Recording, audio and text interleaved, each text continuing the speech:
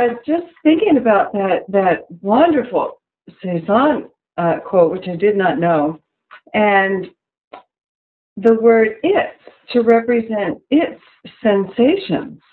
So I think that he was speaking in French, so I'm not sure if exactly how he might have said it or thought of it. But the way it comes through in this translation is not his own sensations in looking at those things, but the actual sensation of the tablecloth or the peaches or, whatever it was that he was painting. Yeah, the apples.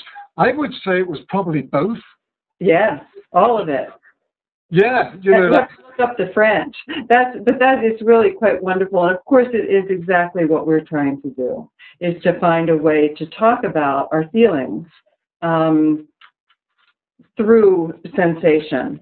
And it's a little tricky in English because we use the word feelings for two very different things. One is for emotion, and the other is for what we actually feel with our senses and bodily sensations and what we experience in our bodies.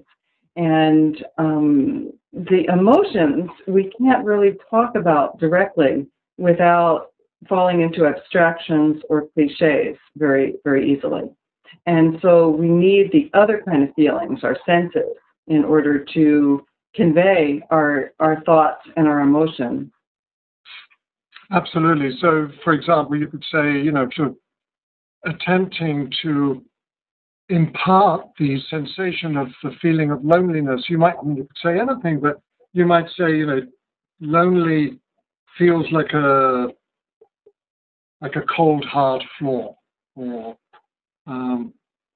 it looks like grey curtains in the wind, or somehow that captures something of the feeling that is not, that is pretty much unavailable to abstract conceptualization. Exactly. Cézanne, well, the French would be ces sensations, which it's interesting because you distinguish there between sensation and feeling, and absolutely. Sensation in French is sensations. That is the yes. sensate experience. Yes, and that's what we mean. Yeah. And but it's interesting. I'm reminded now, and I don't have it in front of me, and I can't remember the exact words, but Matisse, who was essentially a devotee of Cézanne, Matisse said something very similar, but he said something similar but different. He said, people ask me why I paint an apple blue. He said, because I see it that way.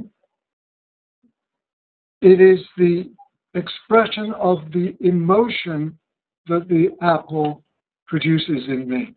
Yeah, he's speaking about emotion and not sensation.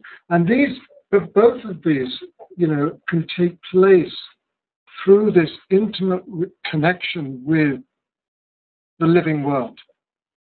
And that's what we're looking for in some way is how to talk about what we experience, but instead of talking about it through the language of psychology or saying directly what we feel, which is always reductionistic. If we say, I love my child, we go, that doesn't produce in you a feeling.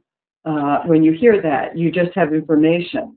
And in art, in poetry, we want to actually deliver an experience to the reader or the viewer. And so we can't do it just by saying it. Gertrude Stein wrote that we live in a period of late language, and that there once was a time where people could say something like, or a poet could say something like, "Oh moon, I am lonely." And it would make the listener feel an intense feeling of loneliness, but the language has been used too much. And now it can't do that, so that we have to keep searching for ways to make the language new.